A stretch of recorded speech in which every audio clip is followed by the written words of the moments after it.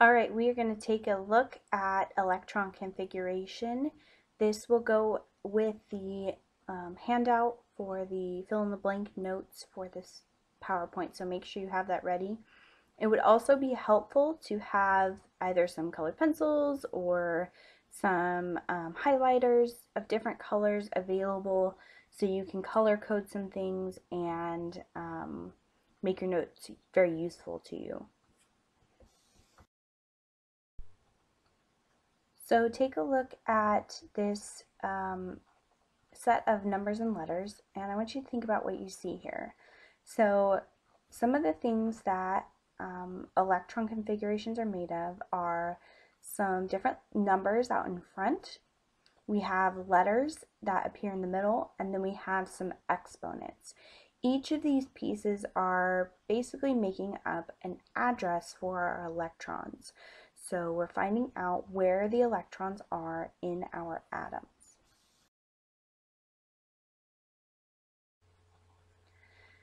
First, we are going to start with the numbers in the front. Those are going to represent our energy levels. If you have different colored pens or pencils, you can highlight up at the top of your page the numbers in front, or put a box around them and use this section in the same color and write down your notes in the same color. Just a thought. So the numbers in front are our energy levels. The electrons fill from the lowest energy level to the highest energy level. We can see on the side of the periodic table that there are numbers along the side, and those represent our energy levels.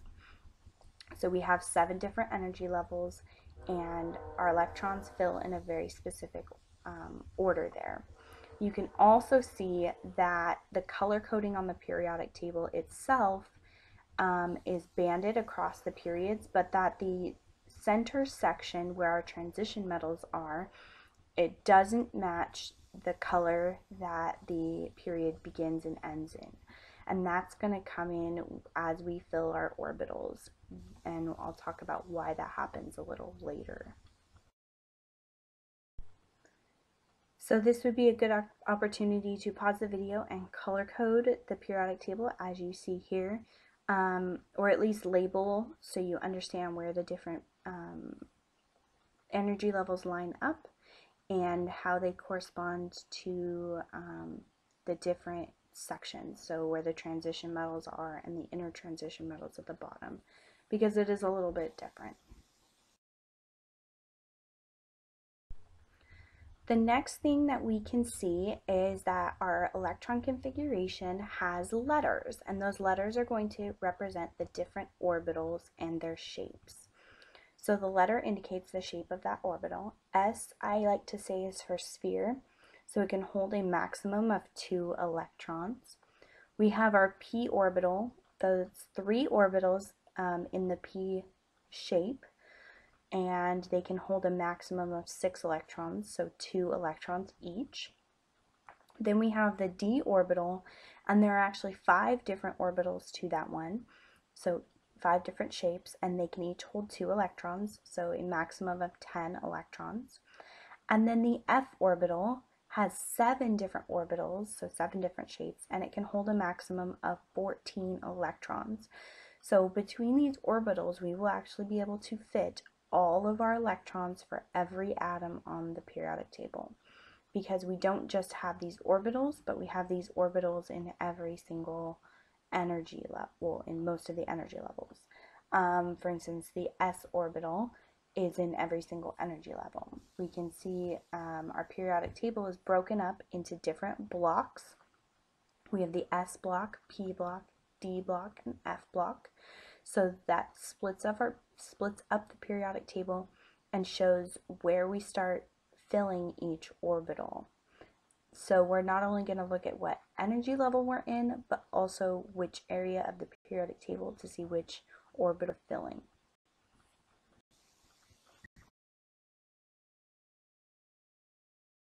A good idea, if you have the resources, to go ahead and color code your second mini periodic table on your sheet so that you have an idea of where the different blocks are on the periodic table. What you see here are the different shapes that we have for the orbitals. We have the s orbital, so that's the sphere shape. We have our 3 p orbitals. So they are pointed in different directions or oriented differently. So one along the x-axis, one along the y-axis, and one along the z-axis, since this is in 3 dimensions. And so each of those would hold 2 electrons. Then we have our d orbital. We have 5 different shapes to it. So again, each of those would be along different axes. And then our last one will be on the next slide.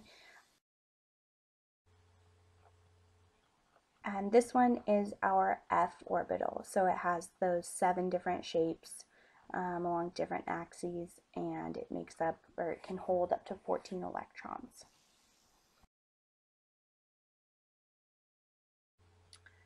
Last but not least is the exponents. The numbers in the exponent position are representing the number of electrons in that set of orbitals. So in an s orbital in a particular energy level, or in a set of p orbitals in a particular energy level. So electrons can have 2 spins, either an up spin or a down spin, indicated by a half arrow pointing up or down. They spin in opposite directions from each other, and it's because they're both negative, so they want to repel, and they have to have some way of not completely repelling each other so they can occupy the same space. Electrons fill these orbitals in a very specific way. Electrons fill groups of these boxes, so this is going to be our orbital diagram, these boxes. So the electrons will fill groups of boxes before moving on to the next group. And electrons don't really like to share their individual orbitals because, like I said, they are negative. They're both going to want to repel each other. So they will fill an up spin first in every orbital and then in that group before pairing up with a down spin. So we can see here we have an orbital diagram, and if we wanted to fill this up, we would start with our 1s orbital. We would fill up both electrons, so an up spin and a down spin. We would then move to our 2s orbital, and we would fill the up spin and the down spin. And when we move to our 2p orbital, we would start on the left and fill each of the boxes with 1 electron with an up spin, and then pair it with the electron going down for the down spin. So I always think about it like at home, if you have a little brother or sister, you really don't want to have to share a room with them until you absolutely have to. So if you have 3 bedrooms, then we're going to spread out everybody until you actually have to start pairing up.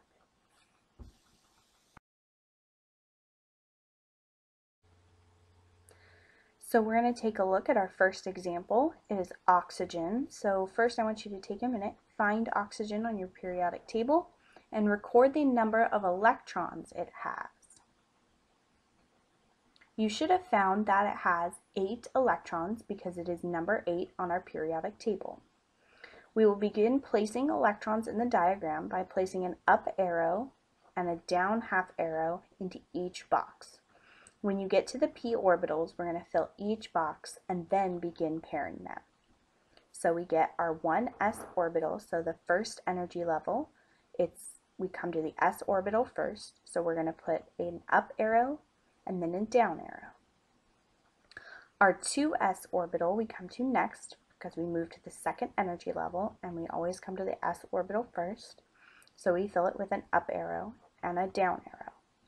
As we move across the periodic table to where we get to boron and carbon, we start moving across. So we're in the second energy level, the P section of our periodic table, and we want to add 4 more electrons.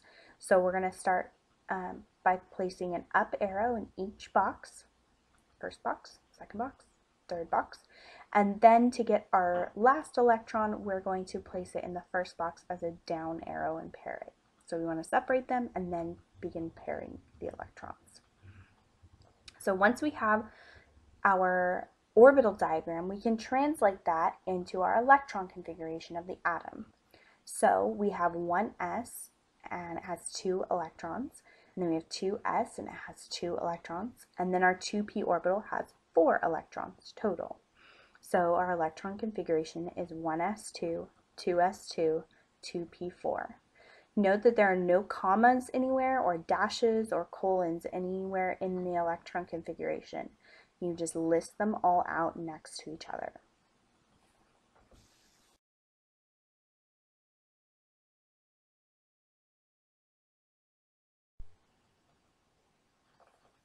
So we're going to take a look at another example. This one's a little bit more complex. So we're going to try and find the electron configuration for iron. So our first thing we need to do is figure out how many electrons it has. So iron is going to have 26 electrons. So we're going to start at the S block where hydrogen and helium are. So they are our first electrons that we're going to fill. So we're in the first energy level in the S block. So we have our 1 up arrow and our down arrow. Next, we finished period 1, so now we come to period 2 in the S block again. So we're going to fill 2 electrons, so the first up arrow and a down arrow. We're going to continue across the periodic table to the P block, where we have 6 elements and we need to fill 6 electrons. So we're in the second period in the P block, so we have an up, up, and up, and then the 3 down arrows. So all of this to fill our p orbital, 2p orbital. Next, we come to the S block again, where sodium and magnesium are, and we have to get all the way to iron. So we're going to go ahead and fill up that 3s orbital. Next, we're going to go across from it to where the 3p orbital is, and we need to fill the 3 up arrows, and then the 3 down arrows, fill up the 3p block. Then we come to the 4th energy level, where we have the s orbital, and we're going to go ahead and fill that. And this is where it gets slightly tricky, and some of you may not have learned this last year. We have the 3d orbital. So even though we are in the 4th energy level, what they have found through research is that the next electrons that start to fill actually fall down to the previous energy level. So instead of adding to the 4th energy level, they actually add to the 3rd energy level. So we label this the 3d orbital. So we are going to go all the way to iron. So we need to get to the 6th electron. So we need 6 electrons. 1, 2, 3, 4, 5 up arrows, and then our 6th one is a down arrow. And that gives us all 26 electrons for our iron atom. And now we can take this and translate it into our electron configuration. So we should have that 1s2, 2s2, 2p6, 3s2, and so on. So our end should have 3d6. So we can see that is our complete electron configuration for iron. So on your paper there are 2 more to try. You've seen oxygen and iron. I want you to try the next 2 and then come back and check your answers. So pause right now. Alright, so hopefully you've tried those out. You've done your orbital diagram and the electron configuration. So what you should have gotten for the first one, rubidium, is this. So we have 1s2, 2s2, 2p6, 3s2, 3p6, 4s2, 3d10. So we drop down to that 3d orbital.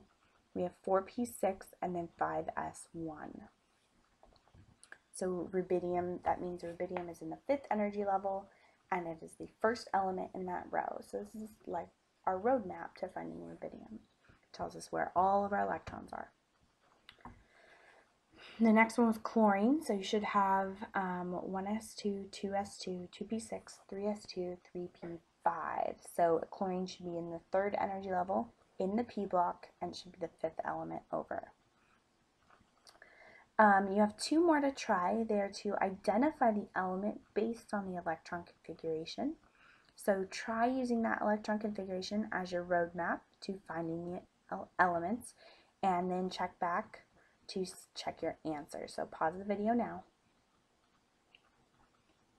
All right, hopefully you were able to find those elements. So the first one should be arsenic. So if you follow the periodic table and its electron configuration, you should find arsenic. A shortcut way of doing this is to also just count all the exponents, add them up, and that should add up to your number of electrons for the atom. And the second one should be zirconium. So in our fifth energy level, but in the D section, so it'd be the 4D orbital, and it should be the second element over. So we do have a shorthand method to make writing these long electron configurations easier, so you can use this method. We use the noble gases, they're on the right side of our periodic table, to take the place of part of the electron configuration. This makes it so we only have to add on the parts that come after the noble gas to make the element. For example, phosphorus. There's its electron configuration: 1s2, 2s2, 2p6, 3s2, 3p3. Or it can be shortened using the noble gas that comes before it, which is neon. So we write phosphorus, its symbol, we write neon in brackets, and then 3s2, 3p3. So neon, that symbol for it in the brackets, takes place of the 1s2, 2s2, and 2p6, because that is the electron configuration for neon. We put neon in brackets so to set it apart from the rest of the electron configuration, so we can clearly see that we're using neon. Check. So we're going to try out the ones that were already done on your worksheet. So oxygen and iron and rubidium and the ones up above. Go back and do their shorthand and then check them here. So hopefully you've checked your answers. So oxygen, you should use helium because that's the noble gas that comes before oxygen. And then we need the rest of it to make it oxygen, so 2s2, 2p4. For iron, you need to use argon as its noble gas, so 4s2 and then 3d6 to make it into iron. Rubidium, you should use krypton, so rubidium comes immediately after krypton on our periodic table, so all we need after it is 5s1 to indicate that it's the extra electron that makes it rubidium. And then for chlorine, you need neon because that's the element that noble gas that comes before it, and then you need 3s2 and 3p5 to make it into chlorine. So that should be everything. Hopefully you understand or have reviewed now electron configurations. If you have any questions, make sure you send me a message and ask, or come ready to ask in class after break. Thanks. Oh, sorry, I have one more thing. So notice, I want you to notice in each of these electron configurations, thought you were done, that after the noble gas, each of these start with an s orbital. So because the noble gases are on the right side, the next thing that should come to fill in the next element, to fill in all the rest of the electrons for the next element, is an s orbital. So you should always have an s orbital next. Okay, now we're done.